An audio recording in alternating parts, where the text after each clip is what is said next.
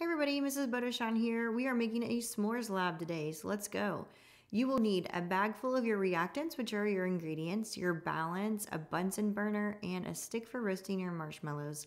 Here's everything that you can see that will be inside your bag. So the very first thing we need to do is take the mass of all of our reactants. We're going to go ahead and start by taking the mass of 1 graham cracker, and you can see it comes out to 8 grams. Then we're going to go ahead and take the mass of 1 marshmallow, and it comes out to 6.7 grams. Then we're going to do the same thing for 1 piece of chocolate, and that comes out to 11.9 grams. We are going to make a s'more with 2 graham crackers, 1 piece of chocolate, and 1 marshmallow. So when you're doing your theoretical yield, you need to add up the mass of just those components. Do not add your excess reactants into your theoretical yield. Now let's go ahead and do the fun part and roast the marshmallow.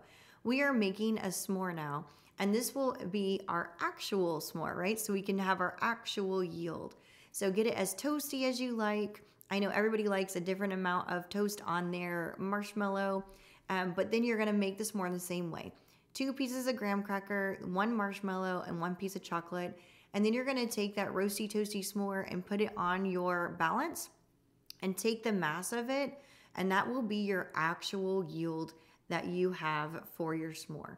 Once you do that, I'm just going to show you a shot. This is what we have left. So we have an excess of 1 marshmallow and an excess of 2 graham crackers, which means our chocolate was our limiting reactant here. We could not make another one because we ran out of chocolate.